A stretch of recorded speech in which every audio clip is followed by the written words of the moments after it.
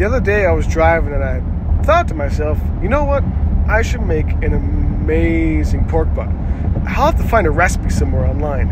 I looked it up and I found an amazing website that had a lot of recipes called. It was joshscookhouse.com, and it had all of these crazy recipes. So I decided to try one. And she is done. And she is juicy. Got done at 2 in the morning, but it was worth it.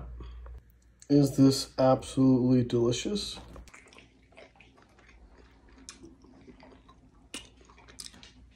Yeah. Wow.